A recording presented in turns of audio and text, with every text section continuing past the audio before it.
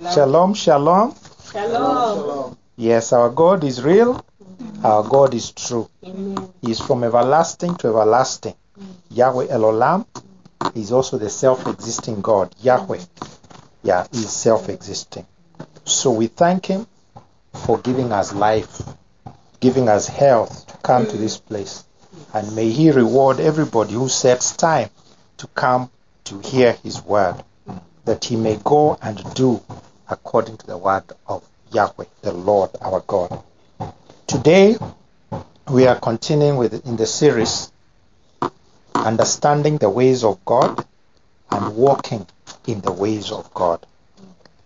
And we, as usual, will start by just recapping on what it is without repeating the past.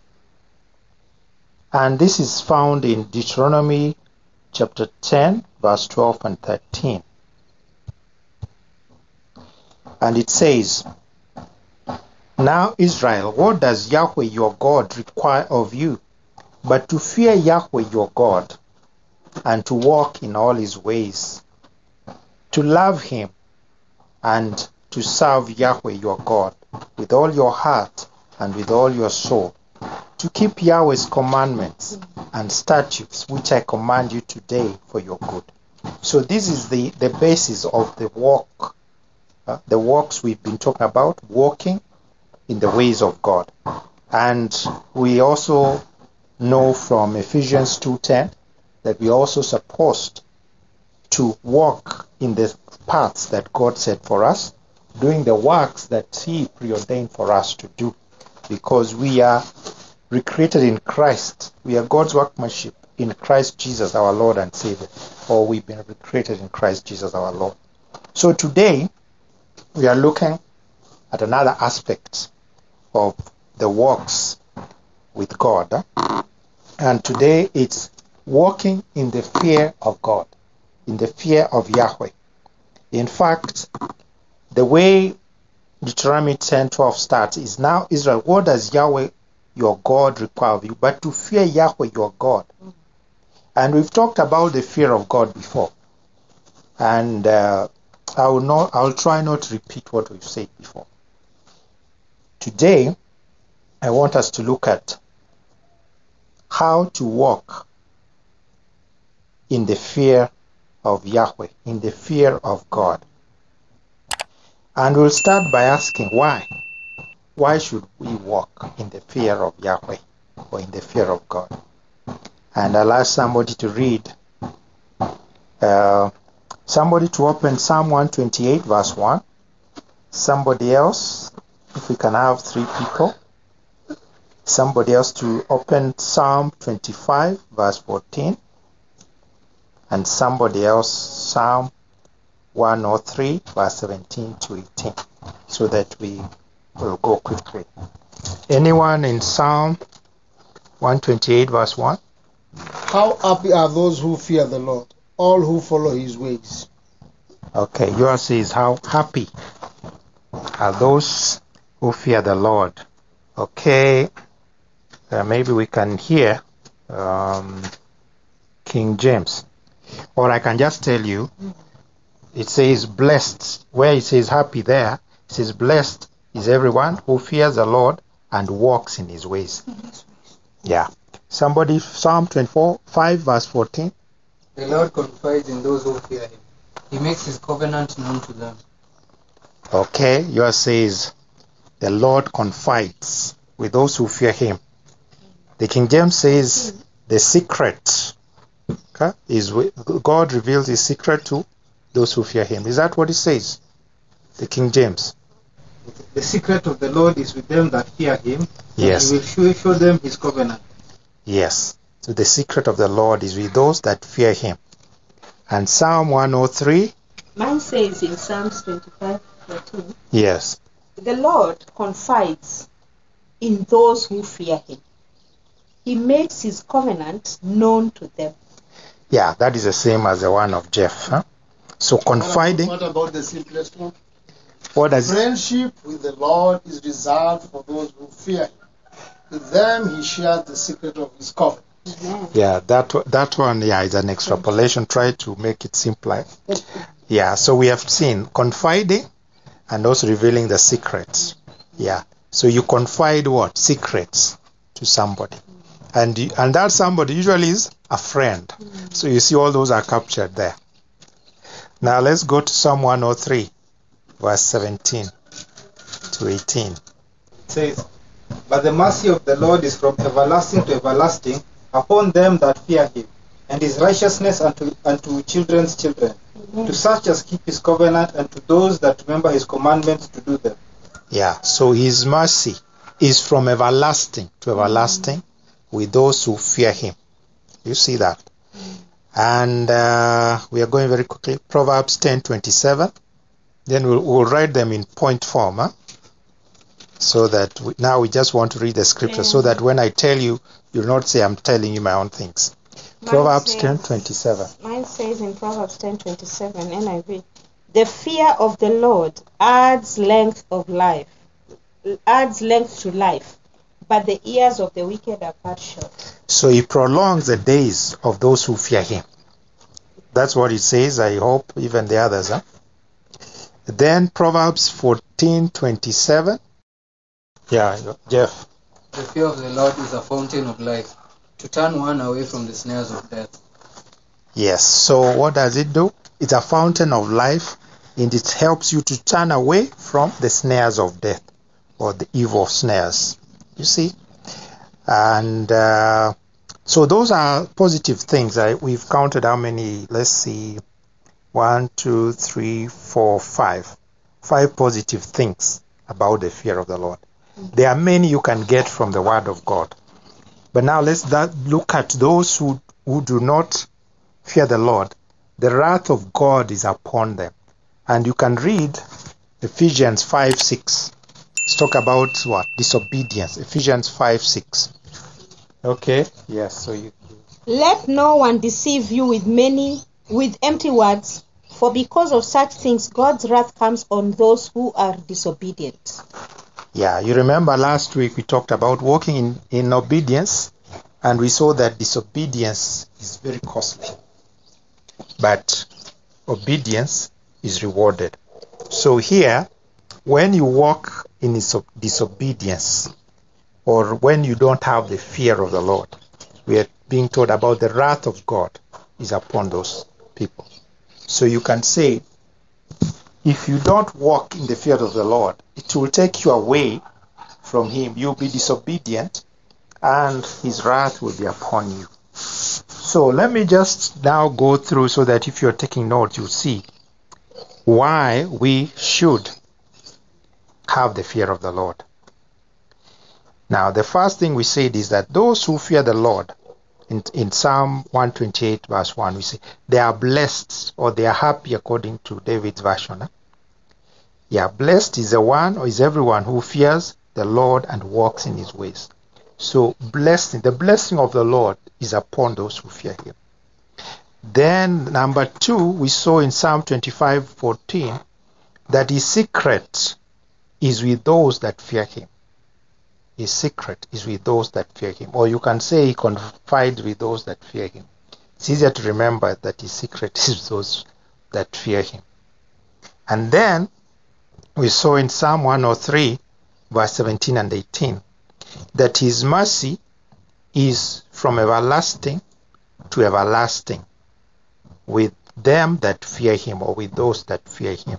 His mercy. And his mercy is very important, because it is mercy which allows us to continue living even up to now. It's because of his mercy and his grace that he sent Jesus Christ to come and die for us, to save us. Otherwise we'll all perish. Then the next one is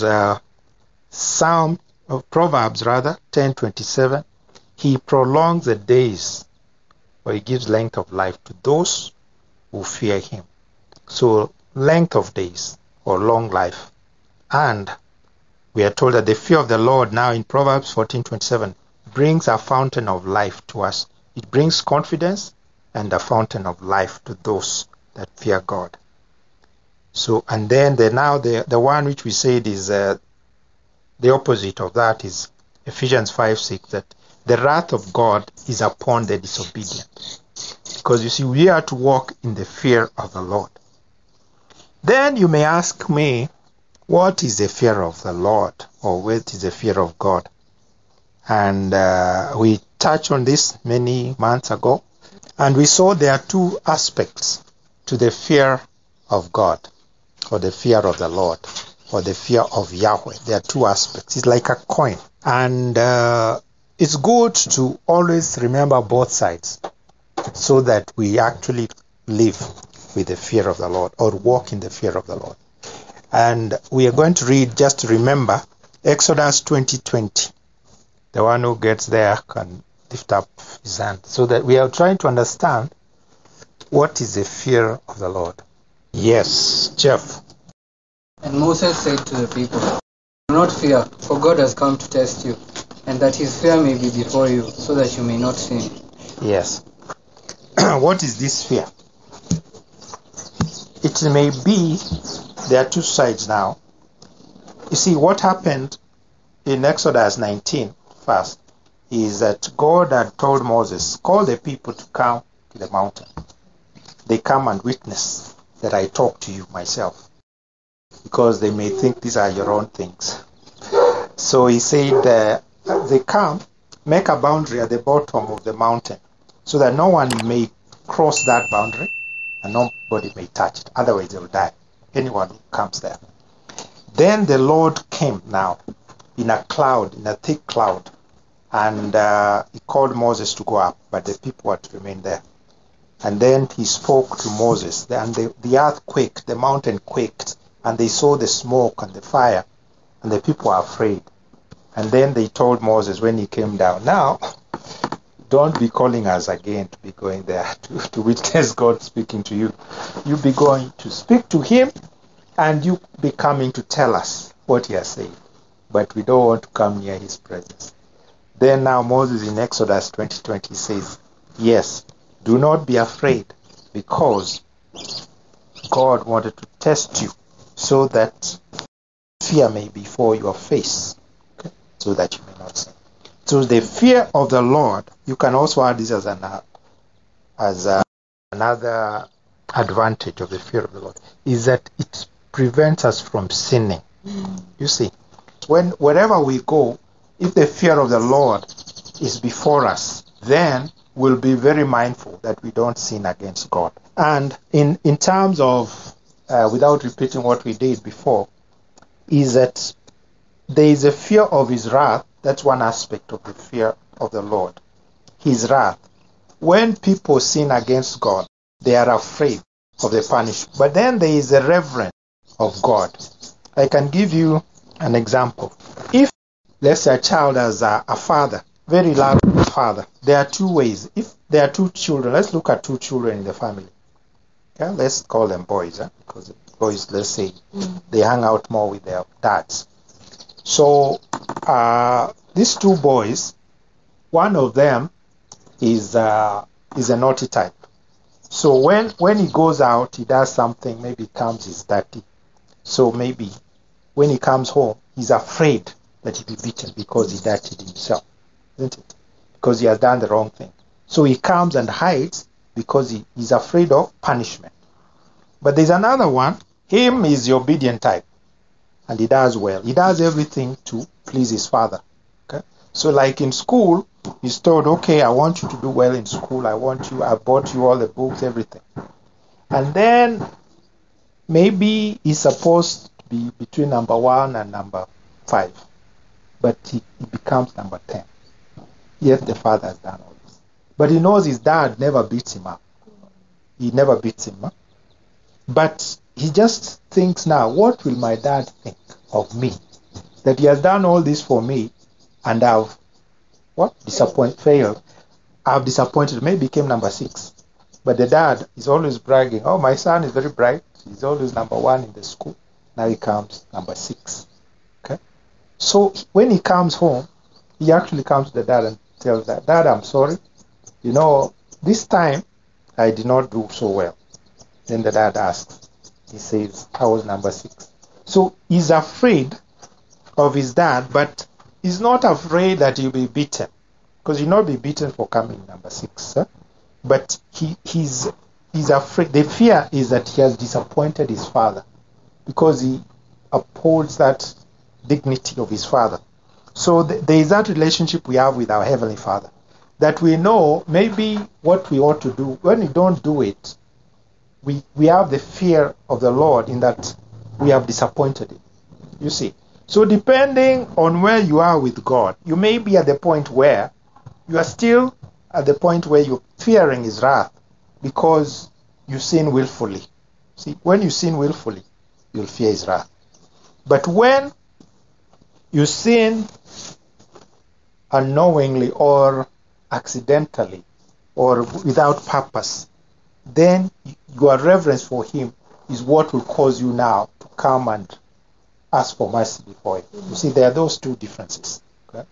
So it depends where you are with God, your relationship and your fellowship with God. Some people, you'll find that really their day becomes terrible because they did not start the day in worship. They did not have that moment. Maybe they just rushed out to go to work. And all throughout the day they feel guilt. They tell God, I'm sorry, I did not spend time with you. I did not start the day with you. If anything happens which is not right, something goes wrong, they say, God, is it because I did not have half an hour with you in the morning?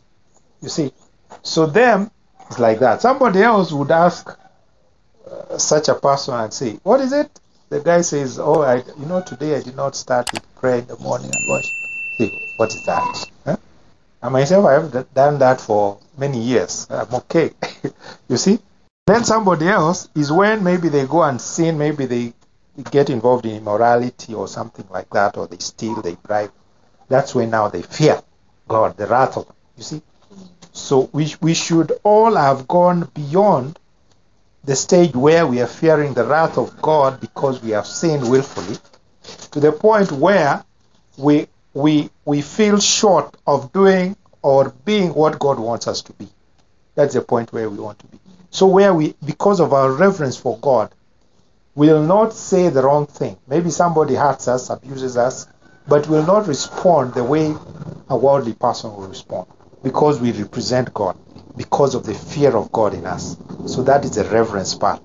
We reverence or we revere God such that we'll always look at things from his perspective, from his wisdom.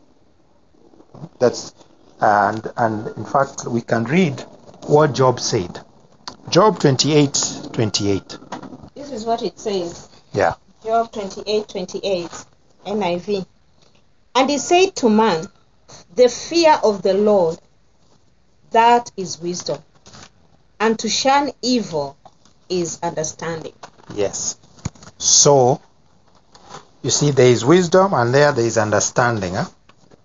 And so the fear of the Lord is equated with wisdom. And when you depart from evil, or you keep God's command, if you're reading Psalm 111 verse 10, you depart from evil, you keep his commandments. That is understanding. You see. So here, the fear of the Lord, let's see how it applies to the wisest man, Solomon. He is the one who wrote the book of Proverbs and Ecclesiastes. And when he wrote the book of Proverbs, that first section is called knowledge, beginning of knowledge. Because in verse 7, Proverbs chapter 1 verse 7, he says, the fear of the Lord is the beginning of knowledge. Huh? You can open there and just confirm what we are saying. Who is there? Jeff. Proverbs 1:7. The fear of the Lord is the beginning of knowledge, but fools despise wisdom and instruction. Yeah, fools despise wisdom and instruction. And you remember that the fool is the one who says that there is no God. That is in Psalm 14 verse 1. Yeah, so here we see, now when you look at Solomon, since we talked about King Solomon, we see what happened to him. He was very wise. Okay? Some people say that his wisdom The one he asked for, there are different types of wisdom. He asked for wisdom that he may judge the people wisely. See? So some people say he was given wisdom to judge, so that if you brought a case before him, like the two mothers who had two babies and one baby died, he was able to judge wisely. And everything that was brought before him, he judged wisely. So some people say maybe he had that wisdom, he did not have the other wisdom, or the other types of wisdom. To the same measure. That's what somebody said. But then here we see that I believe he had more than just that wisdom to judge between people. But the problem that came was compromise, the spirit of compromise. You see, sin is always waiting at the door, and his desire is to have us. It's like the way God told Cain, sin waits at the door in Genesis, and his desire is to have him, but he should overcome it. Okay? We should rule over sin. Romans 6:14, sin shall not have dominion over us. So in this case, Solomon did not rule over sin. He entertained sin because of the flesh. You see, he desired to have many wives, and those many wives, he got them from the pagan community that was surrounding him. So you see, that's how now, when they came, he entertained their gods. That he told them, okay, because he loved them, they would cry out to him, they want to worship Molech, Ashtaroth. Yeah, then he would allow them to do that. Then over time they would welcome him to go and worship their gods with them. And they would tell it, just like Delilah would woo Samson. So they would cry, we have to go together. Oh, okay, today I'll go. Okay, but I'll just go and sit there. Then when they are there, the wife says, let's bend. No, you're not bending, let's bend. So over time, he started worshiping those other gods. And God was annoyed to please the wives. You remember even Adam ate the fruit to please the wife. Okay? So Satan looks at our weakest point. If it's through our relationship with other people we love, then he will use that. If it's through alcohol or something, if it's through money, maybe we love money so much, somebody gives us an offer and we say, just bribe 50K and you just get $1 million. What is that? Okay? In fact, you go and tithe in your church more. They need that money. They have a project. So people justify things and say, like King Saul, he came and justified and said, you see, these things, these animals, we brought them here so that we would sacrifice to our God. But he was told what? Obedience is better than sacrifice. Yeah. So the thing is, we should know that it's possible for you to have wisdom, but if you are not observant, okay, if you are not careful, sin can still creep in to your life through compromise, through your weakness. So that's why we are to put on the full armor of God and always to be in fellowship with God, so that when something is coming that is not right, God prompts us through His Spirit. But if we disconnected that fellowship with God, that means when sin comes at us, it may come to us unawares. We may be unaware. You remember the children of Israel, when they did not consult God, when the Gibeonites came to make a treaty with them, with Joshua, and the Gibeonites say they are from far away and they want to make peace with the children of Israel. And in fact, that's around Joshua chapter 9 and verse 10 and chapter 10.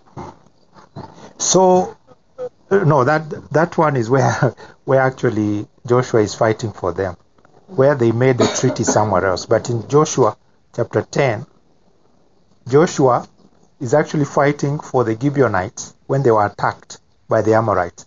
And they said, how can you allow your servants to be attacked? You see, because they had made that pact, Joshua had to fight for them. And that's the place also where he says, stand still. You see, so people can kind of find their way to you in a stealthy way without you knowing. That's how sin comes. Yeah. So we should be very careful. We should be watchful. we are told to watch and pray. And the devil is always coming round, roaring, okay? Like a lion. Huh? We also told about the children of Israel when they lost their fellowship and went to commit adultery, fornication, and worship the gods of the pagans, huh? In Numbers, when the Balaam laid a trap for them. You see? So we have to be very careful. The fear of God is very important. But in exercising the fear of God, walking in the fear of God. Now let's go to see just one way or so of how can we walk in the fear of God. And we remember, before we talk about the place we are going to read, you remember Joseph in Potiphar's house. Joseph was God-fearing. He had the fear of God. And when Potiphar's wife tried to entice him to commit sin, he did not want to. He said to what? To sin against his God and his master. So what did he do? When the Potiphar's wife now tried to grab him, he fled. So sometimes our strategy is to flee. We are told to flee from sin, to flee from evil. Some people think they are very strong and they toy around with sin. They go to places where they should not go. They say, "Now I'm strong, I cannot be tempted like that. I'm a different type of person. Who do you think I am?" Then they go to the wrong place, and then the following day they regret and they go to God and say, "God, forgive me." So we should be very careful. We should flee from evil. And the reverence for God we've talked about will help us in situations where we are falling short of what He expects from us. But when sin comes to overwhelm us, we should flee from sin. We should not depend on our strength and say, "I have the Holy Spirit." Whatever they say, whatever they do, somebody can go and watch any movie they want, and then they say, "I have the Holy Spirit. I'm strong. It will not affect me." So we have to be very careful. Or somebody can go with the wrong company. Maybe he knows these guys, if I go with them, they're going to drink. We'll end up drinking and maybe messing up and doing other things. And they'll still go with those people. Because they believe now, I think where I've reached in my Christianity, in fact, I'm going to witness to those people. Maybe you are one, and there are three, and they will tell you, what is this? What is this? Yeah, so you have to be very careful. We should flee from evil. Let us read Proverbs 8:13. The fear of the Lord is to hate evil. Pride and arrogance and the evil way and the perverse mouth I hate. Yeah. So you see, pride, we have been told about pride and arrogance, a perverse mouth. You see, people, Christians who actually end up sinning like that are usually proud. Because they say they have reached another level. Have you ever gone to people and you're trying to correct them? I remember one person, I'll not mention who, but she knows. And the church people, somewhere in Nairobi, the church people, the elders were trying to reason with that pastor there. And then he was telling them, you people, you cannot understand. You cannot understand. That person wanted to marry somebody they were not supposed to marry. And they tried to take him away from that. He said, "You cannot understand. You are below me. Your understanding is a lower level." That is arrogance. And we are told to depart from that. The fear of the Lord is against those. Now I'll tell you about a series I used to watch on TV long ago. I think Simon knows about it. I don't know how he knows because he was not there those days. Maybe the second edition of that series. It was called Star Trek. And we always wanted to, I think it used to come either on Tuesday or Thursday, and everybody in our house would want to watch it. And what we used to see is that there was this Starship Enterprise, it was called. And it would go, they were saying they were going to explore space, look for new life, new signs of life. But then they would come across hostile beings from other places. So this is just science fiction. And Captain Kirk would say, if they come across maybe somebody they can conquer, he would say, now raise the shields, then fire. Okay, so they would raise their shields, their guard, and then they fire. So in this case, is how do we meet sin? So if it's sin which you can deal with, you raise your shield first, okay, the full armor of God, okay, put on the full armor of God, and then you use the sword of the Spirit, that's the missile or the missile, if you're American. The word of God. Yeah, that you're going to shoot the target and destroy the target. But other times they would come across beings with worships, like those that could vanish, okay, the Klingons and so on. And sometimes they would say, what is the best thing? The Captain Kirk would ask Mr. Spock. Mr. Spock was a half-breed between a human being and some other beings from other places who are very logical. He had no emotions. You wonder why you are laughing, why you are mourning, crying. So Captain Kirk would say, now Mr. Spock would come and what is it? He was also proud. He don't ask him for advice, but he would come and ask Mr. Spock, now, what do you think? Then Mr. Spock would calculate and say, now, in this situation, we are outnumbered, outmaneuvered, outgunned. So there is no hope for us. So now Captain Kirk would say, all engines, full speed. They would flee, you see. So in some situations, there are some sins which, when they come to you, it's like there's no way you can overcome them yourself. So what do? You flee very fast. You flee. Don't say, I think, no, this one. It's like somebody who is very big and, this guy is a thug, and you have to pass through that way to go home. But he's so big, he's so powerful, you cannot fight him. So what you do, you flee, you look for another way to get to your house. Okay? So don't tempt the Lord and say, I am with God. Okay? If it's a situation where that's the only way you can go, you can call on God and God will send an angel to fight for you. But don't tempt the Lord. So what have we learned? That in walking in the fear of the Lord or the fear of Yahweh, we need to have reverence for God, and we need to have the fear of his wrath at the same time. That is the other side of the coin. And we need to flee from evil. We should not entertain evil.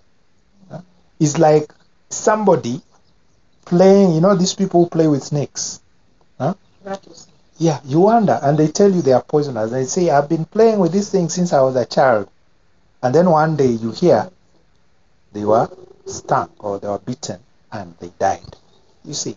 So we have to be very careful. Don't entertain sin in your life. In any way. This is a message for today. Don't entertain sin in your life. Flee from sin. Flee from sin. Let us pray.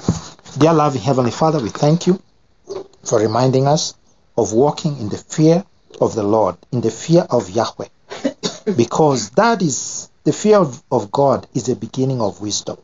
We pray, Abba Father, that as we walk in that fear, we'll continue to reverence you. And even as we advance in our fellowship with you, we'll still remember that you punish disobedience. And the fear of your wrath will also be with us at all times. We know you are a loving God, you are a loving Father. And even some people have come to say that you are so loving that you cannot punish any of your children.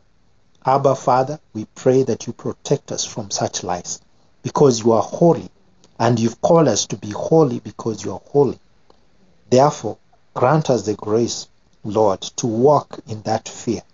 You've given us a record of many who are good people, as we would call good people, who are people who started off with you, well with you, but their end was not so good, because they did not have your fear, the fear of the Lord. So we pray, Abba Father, that through your grace and through your mercy, you'll cause us, Lord, to walk in that fear. And you'll actualize those blessings we've talked about, that your blessing is with those that fear you, Lord God. Yes, your mercy is from everlasting to everlasting with them that fear you, Lord God. They will be like fountain of life, Abba Father. You'll reveal to them your secrets, Lord God. You'll bless them with long life, Abba Father. Let that be our heritage and the heritage of our children, Lord God, even as we teach them to walk in the fear of the Lord. This we pray in Jesus Christ's name. Amen and amen.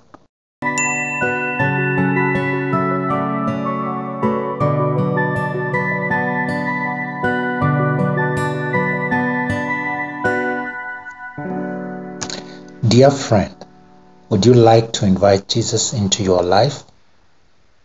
You can say with me this prayer.